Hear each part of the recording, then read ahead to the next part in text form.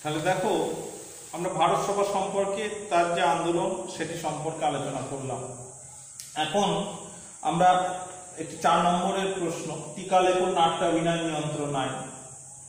নাট্যাভিনয় নিয়ন্ত্রণ আইন এই জিনিসটা কি না, যদি আমরা একটুখানি আলোচনা করি বিশেষভাবে, নাট্যাভিনয় নিয়ন্ত্রণ আইন চালু করেছিলেন ভারতীয় নাটকগুলি। সেই সময় ব্রিটিশদের শাসন, অত্যাচার, নিপীড়ন এইগুলিকে কেন্দ্র করে ভারতীয় জাতীয়তাবাদী লেখকরা কিছু সাহিত্য, কিছু নাটক, কিছু গান রচনা করছিলেন এবং অভিনয়ের মাধ্যমে মঞ্চে মঞ্চস্থ করছিলেন।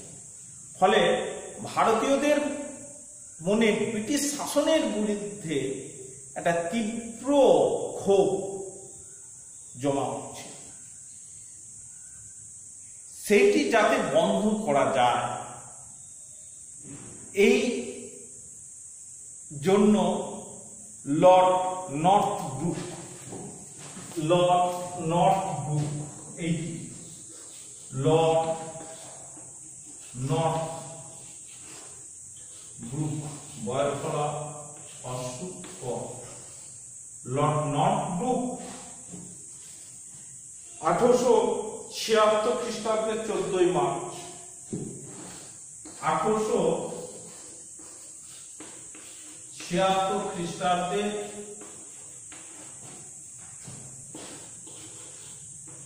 14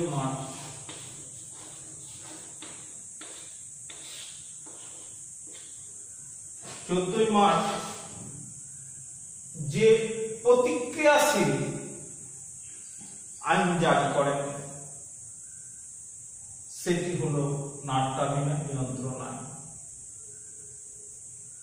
আবার বলছি, 1876 খ্রিস্টাব্দে 14 মার্চ লর্ড নর্থব্রুক ভারতীয় নাটক, যাত্রা এগুলির উপর নিয়ন্ত্রণ আরোপের জন্য যে প্রতিক্রিয়াশীল আইন জারি করেন সেটি হলো নাট্যাভিনয় নিয়ন্ত্রণ আইন। এই আইনে কি বলা হলো না, প্রথম বলা হলো 1 নম্বর, ব্রিটিশ বিরোধী 1 নম্বর, ব্রিটিশ বয়সলা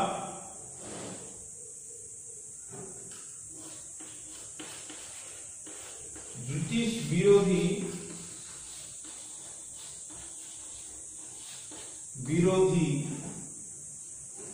কোন নাটক, ব্রিটিশ বিরোধী কোন নাটক মঞ্চস্থ করা যাবে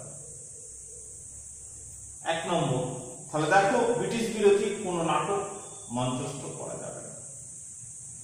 2 নম্বর হিসেবে আমরা বলবো, কি বলবো, কোন নাটক মঞ্চস্থ করার আগে তার প্রতিলিপি থানায় জমা দিতে হবে, তার প্রতিলিপি জমা দিতে হবে এবং তারা সেটি দেখে শুনে অনুমোদন করলে নাটকটি মঞ্চস্থ করা যাবে,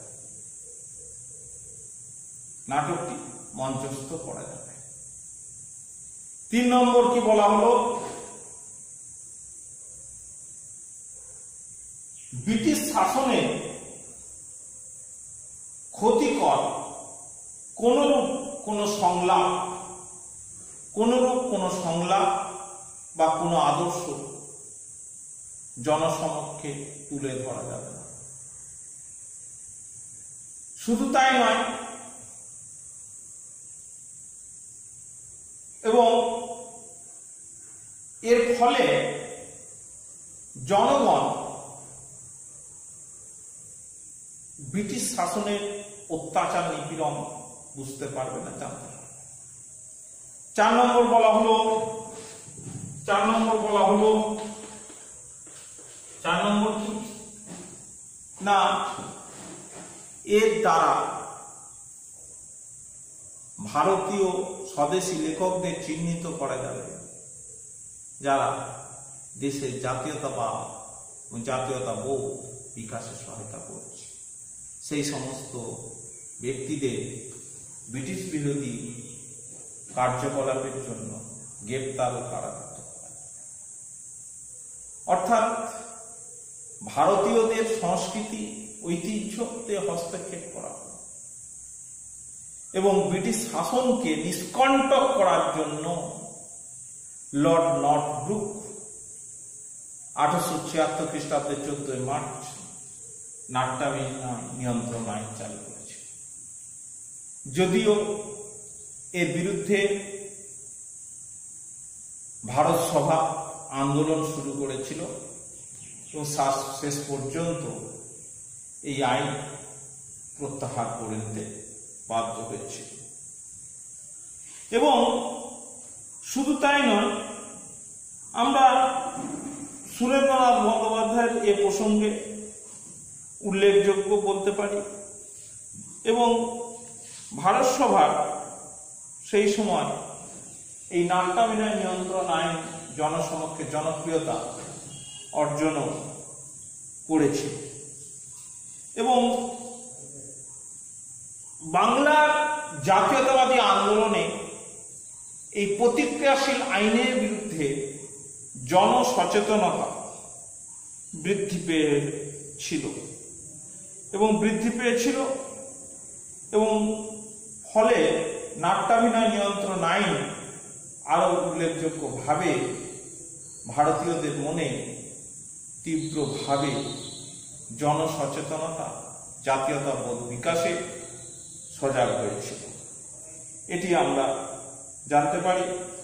এটি সম্পর্কে আমরা এই প্রশ্নটি লিখব, টিকা লেখো নাট্যাভিনয় নিয়ন্ত্রণ আইন। নাট্যাভিনয় নিয়ন্ত্রণ আইন, এটি 4 নম্বরের একটি প্রশ্ন। নাট্যাভিনয় নিয়ন্ত্রণ আইন মাধ্যমিকে এটা খুব পড়ে যে নাট্যাভিনয় নিয়ন্ত্রণ আইন যদি 4 নম্বরে পড়ে তো ভালো, যদি না পড়ে তাহলে 1 নম্বরে অবশ্যই এসে থাকে যে নাট্যাভিনয় নিয়ন্ত্রণ আইন কে কবে চালু করেছিল।